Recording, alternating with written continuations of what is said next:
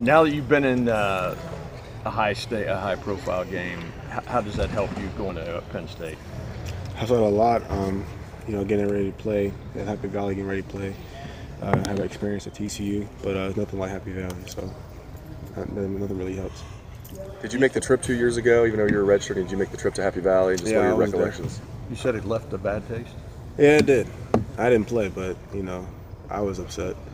We lost that game. What was the lesson learned there just watching?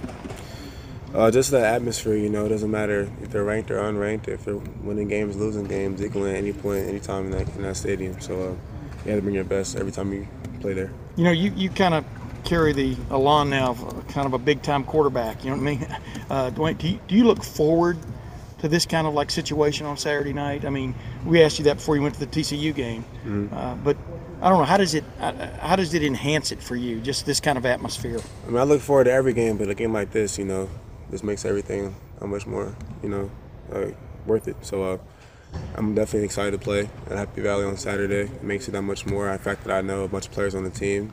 Me and Tracy used to work out together back in high school. So just having the opportunity to go compete against him blow for blow, and I'm excited for it. We're all talking about you in glowing terms right now. Where do you see, what are you pleased with the way you've handled things through 4 games as a starter? But where do you see some improvement that could be made? Yeah, this only my 4th game, and I don't feel like I only can get better. So just keep executing, making minimal mistakes. Just feel like I'm doing a great job managing the offense, managing downs and situations. So just keep getting better at that every week. Do you pay attention to the hype? No. Not at all. Like, you don't watch the Sports Center and see the Heisman odds and all that kind of stuff? Not at all. Do you ever pay attention to it? No, let my play speak for itself.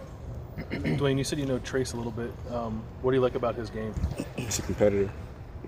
Has that Baker is type personality, competitive edge. Watching him growing up in high school, he went to Briar Woods. He won every state championship every year he played, and he's just a really fierce competitor. Kevin Wilson was talking about how great your preparation is, film work and everything, meetings. Just can you explain the difference when you're a backup quarterback to when you're a starting quarterback, just how maybe exponentially different the preparation is? Oh, definitely. Totally different.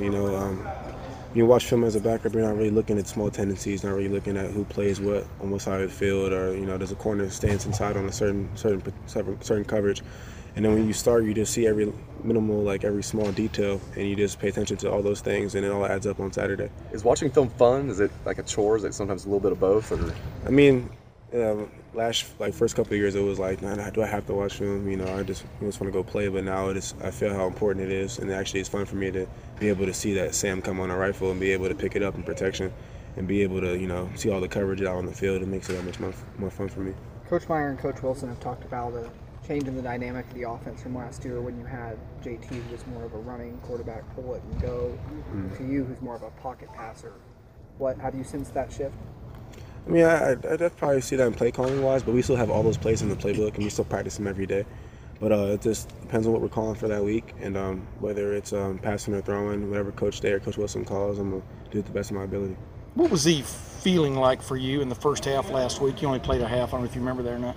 But 20 out of 23, 304 yards, 5 touchdowns. What is it like playing that kind of game at quarterback, if you understand what I'm saying? I mean, does it feel almost like Sandlot? Yeah. Or, I mean, huh? 21, yeah. Excuse me, sorry. Honestly, when I play, I feel like I'm playing a video game. I see the field and I see the receivers, and it's like no one's there. Yeah. So when I play, it's just execute, and every play is opportunity to throw a completion, and that's the end goal of me. I want to throw the ball every time I throw the football. Being able to assimilate things like that in your mind, that's what separates guys, from one level to the next and then to the NFL. How long have you been able to sort of put the pieces in place, so to speak, Dwayne, from what you're looking at, I mean, I feel like every level I've gotten better with it, but just having that experience, having great coaches, being able to put the film onto the field and putting meetings to the field definitely has helped me so far throughout this season, and I'm looking forward to doing it again on Saturday. Dwayne, I asked you a couple of weeks ago if you just about the spring and going head-to-head with Joe Burrow and how that helped you. Mm-hmm. I think I saw you maybe sneak a peek down in TCU up on the board to see how he was playing in that Auburn game. Several times. Yeah. Yeah. What did that mean to you to be able to see that, and is it weird at all to have been watching him and not have him warming up next to you? Just a little bit of both. I'm excited for Joe, and that he has the opportunity to play at a great place like LSU, and just being able to watch a little bit of those clips during warm-ups, the big old jumbotron in Dallas Cowboy Stadium. I was excited for him, for him to have that 2-minute drive that he did and be able to make those plays that he did. I see all the time in practice during spring ball and whenever he was here. And it's different not having him on the field, his little mannerisms, his jokes that he's so famous for. But, I'm happy for him. You guys both have so much going on. Are you able to keep in any kind of contact now? Yeah, we try. We still follow each other on social media, and every now and again we text. But it's hard when I'm busy, he's busy. But we watch each other from afar. Dwayne, what are your impressions of Penn State's defense? They have had their struggles at times this year. What do you see when you're watching the film? Still some experienced players. Really sound defensely. The starting Sam linebacker went to my high school, Cam Brown. So I know a lot of players who like recruiting and all that other stuff. So I was watching them on film. Yeah, they made a couple of mistakes, but every defense does. But when they get things rolling, they're pretty good. I want to ask you about Michael Jordan snapping.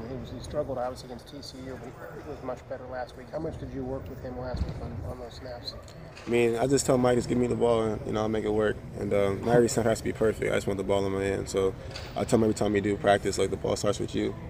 Quarterback's important, but you touch the ball every play like how I do. So whenever we do warm-up snaps or we're snapping against the ones or scout team, every time you snap the ball, it's like a game rep. Dwayne, you said you admire Trace's competitiveness. How much of that is part of your game? Like, what's your competitor level? I guess how would you assess that? I probably wouldn't say I'm like that rah-rah guy, but just like fiery. There's plays where I get pretty excited. There's plays where I'm like, that's routine. But watching, Trace have those big plays and, the baseball swing and the salute to the stands, like that's all fun for me to watch him do that. And I haven't had the opportunity to really do that yet, but just watching his competitive edge, watching how he competes, especially in high school, just I want to add that to my game. Someone said to Coach Meyer during the week that you're an even-keeled guy, and his comment was there was a time where you were uneven-keeled, meaning you were maybe a little too calm all the time. How's that adjustment going, and how is it for you to maybe flip that switch to be a little more fiery and be someone who's sort of captivating and rallies the team around them? I always felt like I was always like a good leader, but as far as like speaking and like yelling all that stuff, that wasn't just never really was me. But I just feel like as far as a quarterback goes, your offensive line looks at you, you get hit, they don't want to see you look shaken up, they don't want to see you be upset. So I always wanted to be just even keel, calm, cool, collected, and whenever I get an opportunity to go play football, it's just a game to have fun. If the time I think that people kind of look at being a leader as yelling in the locker room. Yeah. Like I know like JT was known for his big pregame speeches, even going back to the high school level. But is there something a little overrated about that? Like, not JT speaking, but just being a loud person? Because I remember when you came into the Michigan game last year, you were super subdued as well, like you are right now. Is there like a sense of calmness and confidence that the team can get from somebody like that doesn't really say much, but always kind of has this aura of I've got this? Yeah, talked to Deshaun about that a lot because he's not a very fiery person either. People know who you are. They can tell whether you're real or fake. And there's moments when you have to, be fiery, moments when you have to yell. And there's moments when you have to just be calm and be cool and be even-keeled. But just having that happy medium is what's important, I feel like, especially as a quarterback. You don't need to be in someone's face yelling all the time, especially like guys like Isaiah Prince. He'll tell you, like, hey, back up. But, you decide to know who's your teammates, who's your players. When's the last time somebody told you to back up? Or when's the last time you got loud? And why? Sounds like it was Isaiah. Yeah. But, I have a lot of older people on the offensive side of the ball, so I know what they're doing. So I don't really have to yell at those guys to get going. They pretty much know. So probably just like when we're in tempo period or, Coach Meyer's like faster or whatever we got to do, I'm yelling at Zay, and Zay's tired. He said, ran 5 plays and we're like, all right, I got it, bro, like chill. So. And from last year being, 2 years ago being over there, what did you remember about the atmosphere that you liked? What did you like about that stadium and the pom-poms and the white at Penn State? I think they have like speakers in the student section. Is that correct? Yeah. But I went as a recruit in high school, and when I did go, they lost to Maryland. But just how loud that atmosphere gets, how crazy that place can get, how loud it can be. It's a night game, white out. I'm excited just to see how we react to all the noise. Hey, Dwayne, you were once committed to Maryland. How much do you keep track of something like that, having gone to high school in Maryland? Do you follow the program? Do you see what went on there? And how much do you keep track of something that could have been your path at one point?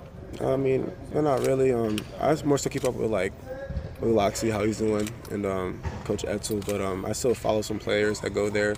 It's like I do with every other school that I have connections with. But they're doing pretty well, playing pretty well. Kasim and I are pretty close, but they're doing pretty good. Hey, one last thing. I know you said last question, but somebody asked you earlier that if you ever pay attention to hype or watch ESPN or see the Heisman stuff. You're on Twitter all the time. You kind of pay attention to it, right? I don't have cable, so I don't watch ESPN. But I don't really pay attention to all that stuff. I might get it sent to me or whatever, but that's expected. But I don't really pay attention to it. Thanks, Dwayne. Thanks, Dwayne. Thank you. Thanks, Yeah, Dwayne. Hulu, what do you have, man? You gotta watch something. Netflix and chill, Google Play. Shit.